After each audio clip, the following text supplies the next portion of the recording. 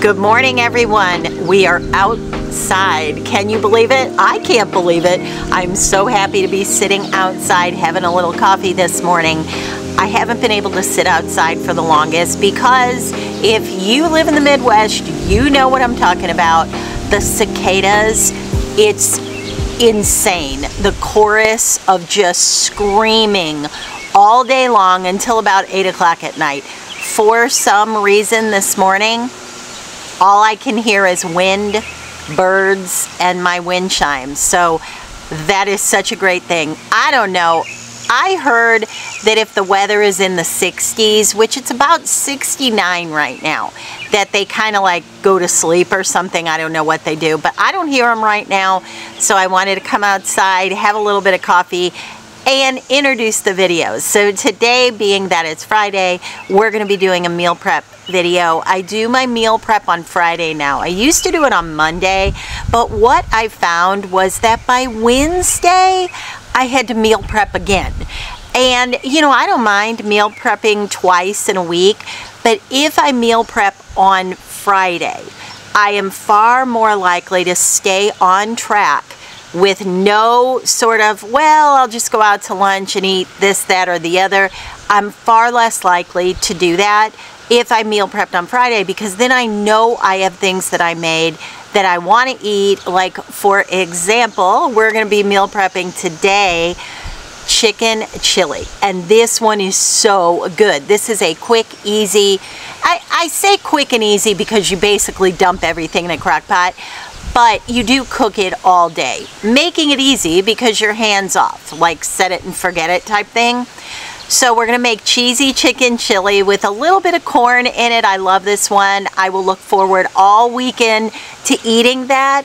And we're also going to be doing an herbed turkey tenderloin. And we're going to make a very, very, very simple dessert. So I'll have things that I can eat for the next, over the weekend, and then maybe a next day or two. And from there, I will cook, which is not a problem. I love cooking. So thanks for being here. Let's jump into the meal prep.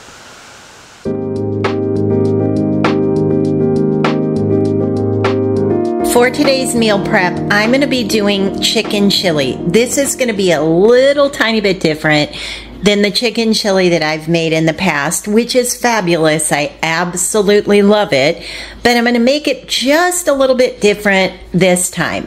So you need your crock pot, and I've got about 1.5 pounds of chicken, which is the equivalent of 3 very large chicken breasts. So I've got those here going in the crock pot on high, heated up. Those are already seasoned with salt, pepper, and just a little bit of smoked paprika. That's pretty much all that I have on those. So I've got those started. I like to get those started for about an hour, just because, you know, it's chicken. I like to make sure that's cooked through, which it will be, but that's just me. You can definitely just throw it in all together on low, but I like to start the chicken on high. And then I've got 1 medium-sized onion that I chopped. We're going to use 1 block of Philadelphia cream cheese. This is the 1/3 less fat. 2 cans of fire-roasted garlic. Tomatoes, you can use any kind of tomatoes you want.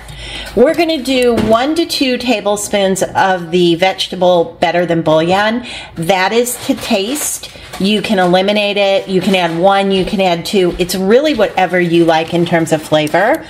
We're going to do 1 can of Great Northern beans. You can use any white beans.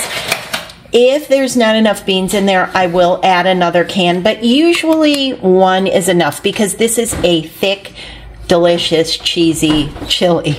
Then we're also going to use a packet of taco seasoning, 1 entire jar of Hatch chili. I picked this up, I should call it Hatch salsa, that's what it's called. These are chilies. Hatch chilies, if you are unfamiliar, Paige is laughing over here because I can't talk. If you're unfamiliar, Hatch chilies are not hot. They're barely even medium. They're really good. I love the taste of them. So you'll do 1 entire jar of that. And then I am going to take this leftover corn on the cob and I'm just going to get it off of the cob and drop it into the chili. I think that'll be a nice addition. So we're going to get all of this in the crock pot and we're going to let it cook. Now, if you're going to do this on low, you could cook this for about 8 hours, and you're going to want to go through once it's cooked, and I'll show you that, and break up your chicken. But this is how we get started.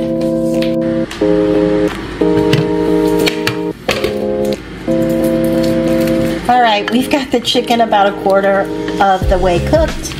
I put the corn in there and onions, so I think I'm going to go ahead and put the rest of the ingredients in.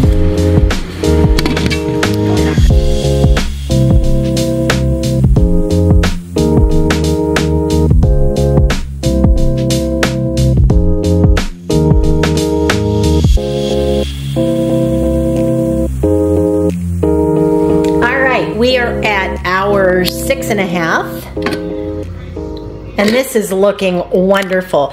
Now, full transparency, I took my grandkids up to the pool, so I had to run home and break the chicken up, so I didn't get to show that to you. That was me clanging that. I use this, obviously, and all you do is you go in through and just break the chicken up. So this is ready. This looks so good. It smells so good. So, oh, there's a piece I missed. But that's all you want to do is go through and break it up. Now, you might be thinking, what happens if the beans get broken up? Who cares? It's still delicious. It actually makes it taste even better. So this is what you want. And let me tell you, this is going to be wonderful tonight for dinner.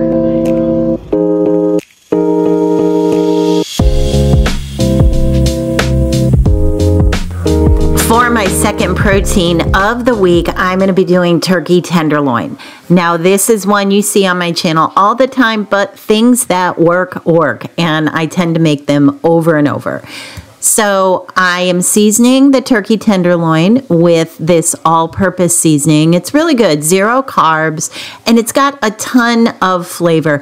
It looks like there's a little bit of cane sugar in there, but not enough to affect the carbs, so that works for me. It's called Butcher's All-Purpose Seasoning. It's just kind of garlic, salt, pepper, delicious, and we're gonna throw that in the oven at 400 degrees for about 35 minutes. And here we are 35 minutes later. This comes out perfect every single time. Turkey will take on anything that you season it with, so always feel free to season with whatever you want. I haven't found anything I don't like it with. I was showing you there I like to do like a foil pack so that the turkey steams, and that just ensures that this turkey tenderloin is absolutely never dry. It's always perfection. Now, what I like to do is take one of them, cut it up, and that'll be 2 servings for meal prep for the week. Look at that. Look how good that looks. And then the other one I will also cut up and set aside. I'll add a little bit of barbecue sauce and mayo to that, and I'll turn it into like a little barbecued turkey salad. I like to do that in a wrap. It is delicious.